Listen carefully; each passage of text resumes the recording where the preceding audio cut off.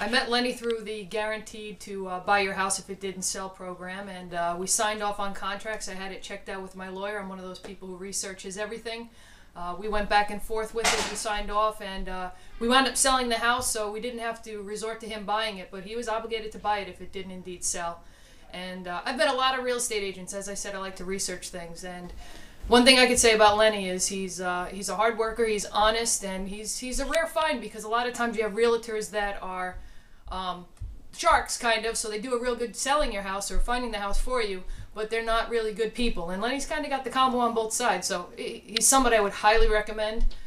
Just a good person who's always looking out for you rather than adding money to his pockets, which is really difficult to find, especially in this day and age.